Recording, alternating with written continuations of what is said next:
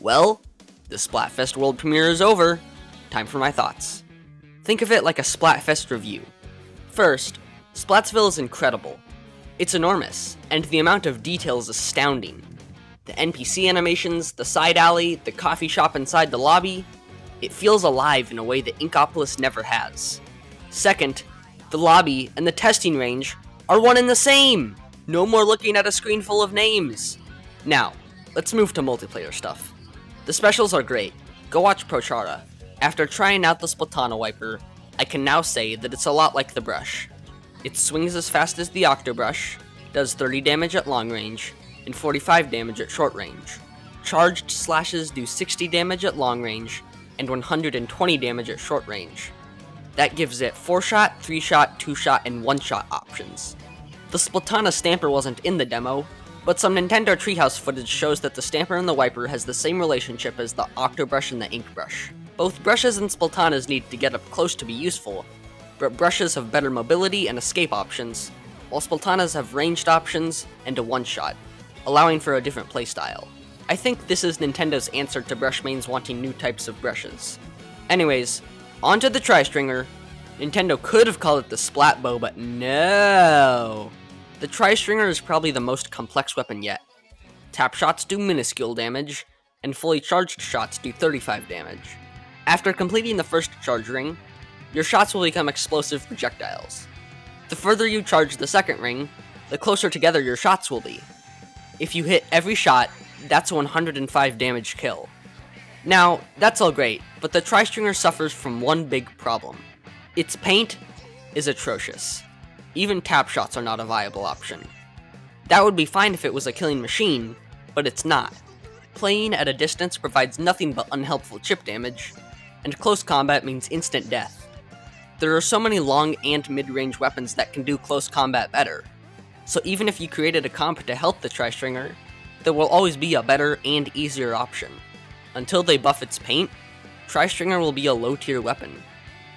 On a happier note, the new movement options are cool.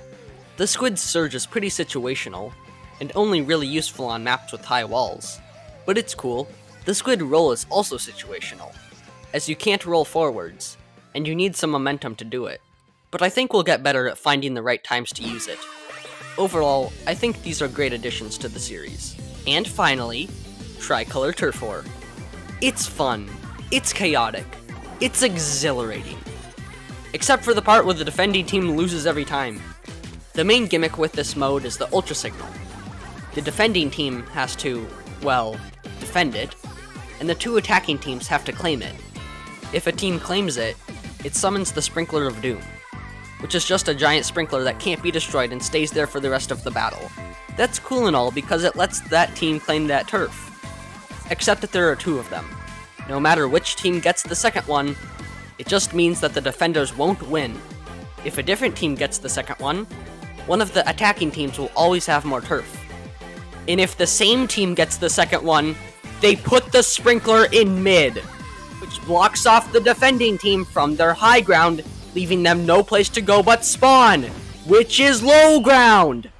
The other two teams have no chance of winning after that, and are condemned to watch as they suffer crushing defeat. Can you tell that I was on Team Scissors? Also, having two Ultra Signals is kind of anticlimactic. And why is Sturgeon Shipyard the only playable map? Nintendo, you have 2 weeks to fix this all. Go, go, go! I'm clicking this very fast now. Not about to be losing this. Not about to be losing this 100x battle. No! There, guys. There. No, nobody's there! Where are we going? Base! We better win this. If we don't, oh, I'm gonna be so sad. I think we take it. Oh. Let's go! Yeah! We won us in a 100x battle. Let's go! Yes, sir.